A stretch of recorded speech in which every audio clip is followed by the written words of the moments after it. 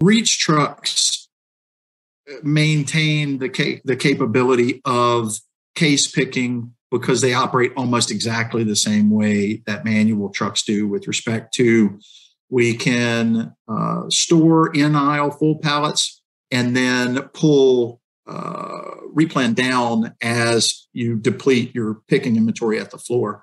So it does operate quite well. So there's some change that has to take place with respect to traffic flow and those things. However, it's not onerous. It's not a difficult thing to do. It's kind of just a management and a thought process change where the trucks all travel in one direction down an aisle versus the ability to drive anywhere at any time. And I'm talking about the manual pickers. So you still have the ability to have those folks in the aisle. You just want them to travel in the same direction as the trucks so that the automated system has the ability to maintain as much throughput as possible.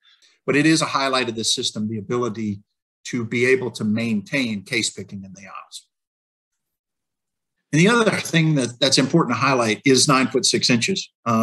We have multiple people talking to us about this system because their warehouses were set up for 9 foot 6.